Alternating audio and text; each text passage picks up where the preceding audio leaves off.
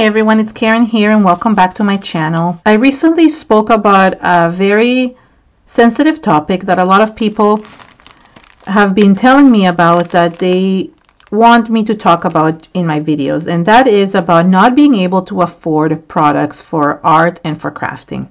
So I thought I would make a few videos just to show you that creating art does not have to be expensive. You could do it in a very frugal way and save money doing it. And it's really important that you just want to create no matter how much things cost. Meaning that even if you're buying cheap products, it's still okay to do that as long as you're creating and you're expressing your feelings or emotions.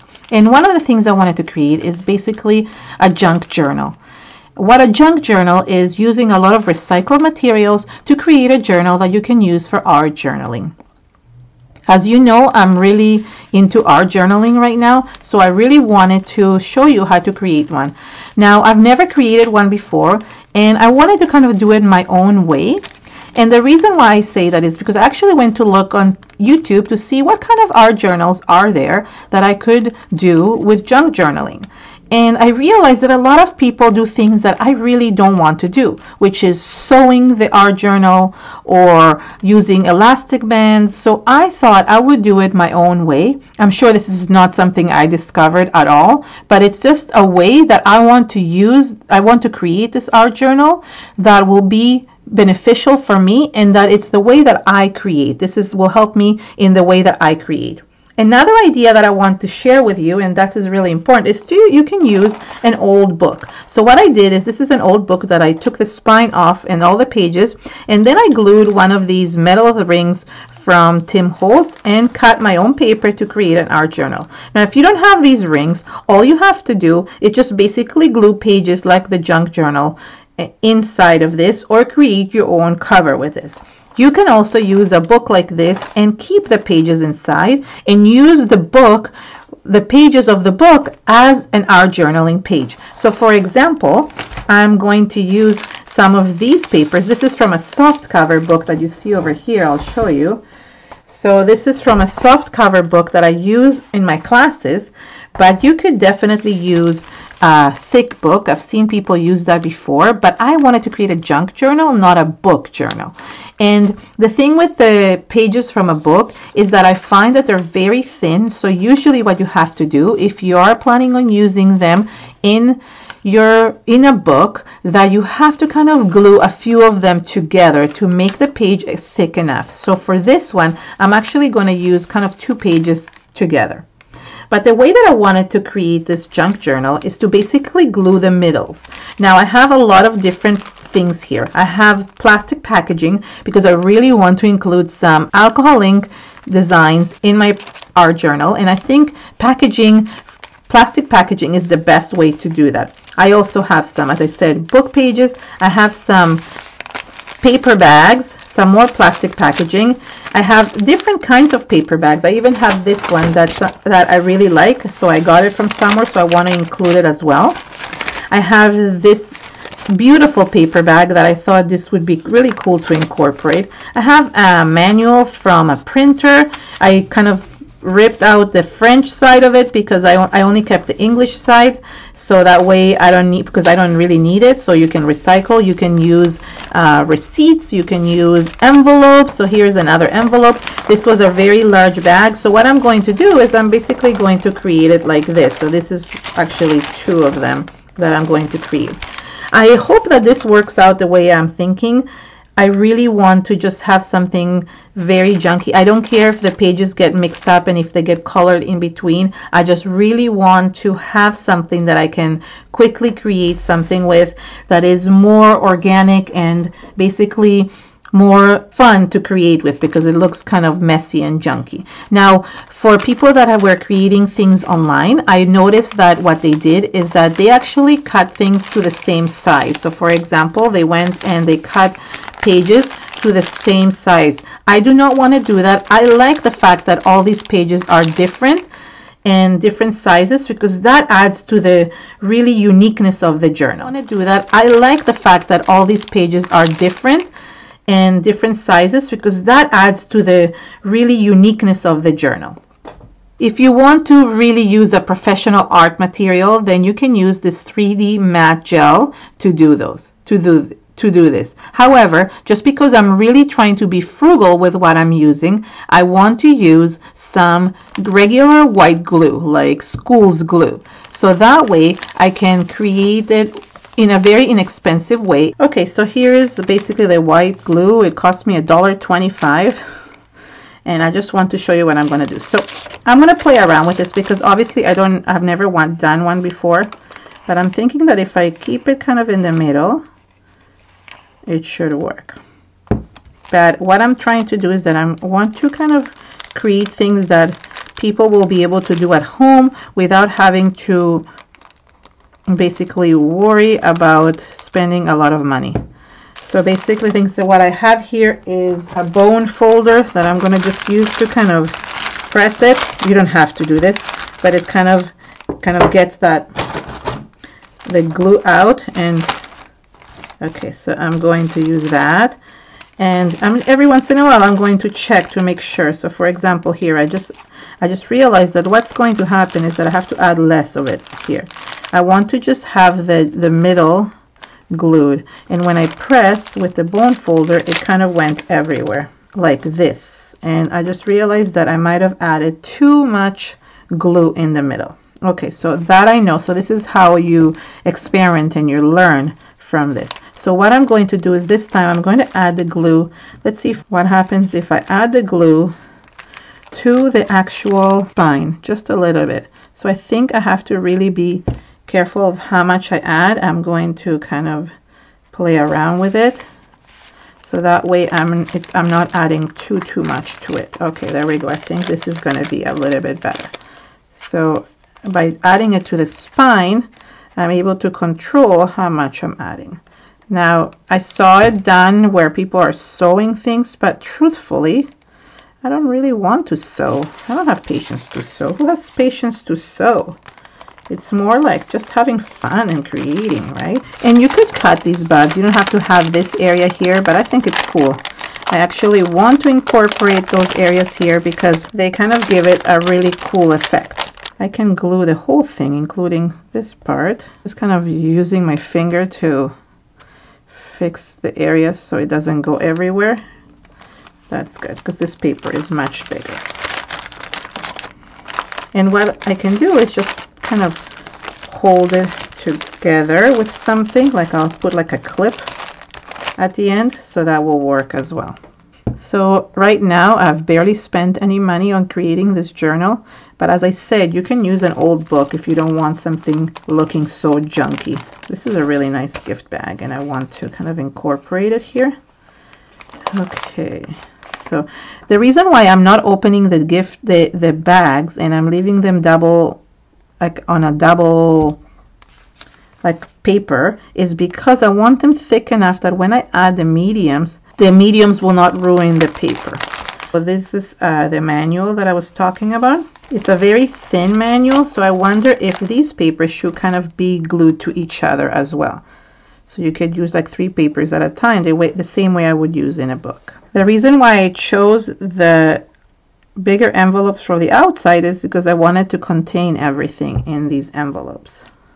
So it's easier that way. And the last page, this was a really big brown envelope, so I cut it in half, and that's basically the last 4 pages of the book, which is the last 2 pages in the front and in the back. Now there's other ways of doing this book where you could just have each page folded individually with each other, but I like that one side will be like one way and another the other. So I'll show you what I mean. So for example here, I'll have this side be like this and this side be the other. So it works well that way. Okay, so this glue might show a little bit, and that's okay. Then what I'm going to do is I'm going to just get some clips and hold the whole thing together. Some of the glue might spread everywhere, but I just have to let this dry until it's dried up. And once it's dried, I'm going to open it up and use the pages as an actual journal. Okay, so just to show you the progress so far, not everything has dried. Some things are still, I'm still waiting for them to dry. But as you can see, like obviously the glue is maybe not the greatest solution, but I actually like the way it's turning out. I'm just kind of pulling here a little bit. So I will have these two pages as one. And even here, it kind of transferred to the paper. And that's cool. I don't mind that. What's taking longer to dry, I find, is the plastic. And it's kind of moving, but that's okay as well. This one was a bit too thin, so I might have to, I'm not sure if I'll use it or will just stay. The cool thing about the plastic too is that it's kind of like a transparency behind something else. So that's neat as well. I see here that there's a bit of glue. So what I'm going to do is I'm going to kind of wipe a little bit of this glue, so that way when I turn the page, it stays. Here's another place where it kind of stuck together, and that's okay. The other thing you can do, and I'll show you something that you can do, is just take a little bit of masking tape, and I think this will help. I'm going to just kind of use some masking tape, which will not only give it some great texture, but will also help with kind of helping, making sure that things don't stick to each other. So I'm going to, so it will help me keep this stuff in place, and also make sure that things don't stick to each other. So that's cool as well. You can use masking tape. You can use washi tape as well if you want to. I'm going to use some here as well. So I think I'm going to add kind of a layer of masking tape in some areas. So here, maybe for example, I have to cut this. So this cannot be that way, just because it's not going to work. It has to be the same size of the paper. As I go along with things, I'm kind of learning kind of things work and what kind of things don't work. I think masking tape will be great. You'll see what I mean later. It might look ugly right now, but it will look really cool once I start creating the pages. So let me just kind of go here, and there we go. And I'm going to add some here as well. So I'm basically going to tape every single edge. I do the masking tape anyways for my regular art journals, so why not do this for a junk journal? Like, what I actually like about this is that it's exactly how I imagined it. Oops, this is sticking to each other. I imagined the junk journal to be exactly like this, like very messy looking. Maybe not ripping the way I'm doing right now. So this was a mistake, and I have to be careful next time. So I think what would work next time is that as soon as I put the glue, I should put the masking tape on top. So that helps not moving things around. So this is cool. It still looks cool, but it's not what I intended to do. I need to glue this. So the masking tape is kind of holding things in place, as you can see, because some things are either sliding or not working properly. Okay, so let's see if this works. So this one goes through this one goes with this one. I think the masking tape would have helped if I would have put it from the beginning, but I'm going to do that, and then I'm going to put those clips again. So the masking tape is going to be going everywhere. And as I said, if you want to, I'm trying to use stuff that is cheap, but if you want to make it more decorative, then go ahead and use washi tape, which will look really colorful and nice. It's just that I'm trying to make this as cheap as possible. And masking tape is basically from any hardware store. It's readily available. Yeah, this is much better. So I should have done the masking tape from the beginning. That was my mistake. But as I said, I learned from my mistakes, and I basically turn them around. So if you don't want to do things like sewing, and you want to have things beautifully arranged and have like some kind of junk journal, then you can just use masking tapes. I will just continue masking everything, and I'll show you the final result. So I am really excited on how this turned out. I didn't know what I was doing, but I feel like I actually accomplished what I wanted to do, which was to create something, a junk journal that did not require any sewing or any type of elastic, and just use glue. The number one tip that I recommend, that if you're using glue, is that as soon as you use glue, to put a little piece of masking tape on top, which I should have done from the beginning. This is a bag actually that I got from a store that I go teach at. It's called Paper Lane Studio. So this was actually their packaging bag, so I used it for the beginning of the journal. Then as you see here, there is the envelope and the manual, their beautiful gift bag, some really nice packaging, like see-through packaging. And what I like about this masking tape, and beside making sure that the pages don't stick to each other, it actually created a very thick binding. So the binding is thick enough that it's holding the book together, which is really nice. And I just love that it's so unique and different from anything that I have. So as you can see, the pages are just kind of coming together. There's the smaller ones here, and these are other gift bags and things like that I use. Some of them have become really wet, and I want to be careful with those, so I'll probably have to use gesso to kind of protect them. And there's the book pages as well. So what I'm going to do is I'm actually going to leave this open, so that way the glue dries properly. I forgot to, I want to maybe put some in the middle here to just strengthen the binding in the middle. Since you're putting gesso, it's not a problem to add any type of masking tape or washi tape. It really helps. And let me see. Okay, so this I have to cut. So when it folds, it's not good. But other than this, it's just good to kind of keep it in the middle that way. Maybe I'll fold it on this side. And this can just be, just to not waste it, I'm just putting it in. So as I said, if you want to have it some more colorful, you could use washi tape, but this is basically going to be my junk journal that I want to work with and show you all the different techniques and all the different things that you can do while using very inexpensive products. So just stay tuned for the next few videos, as I am going to be creating my own mixed media products like gesso and texture paste, so we can use in this junk journal. So thank you so much everyone for joining me today. If you liked my video, please give it a thumbs up and share it with your friends on social media.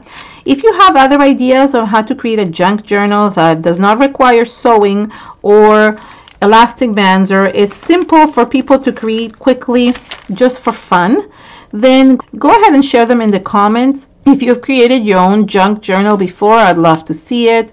And I really appreciate you coming and joining me today. I'd love for you to subscribe to my channel and also join my Facebook group, Karen, Tamir, and Friends Creative Space, so that way you can actually share any projects inspired by this junk journal or by any of my videos or products that I have.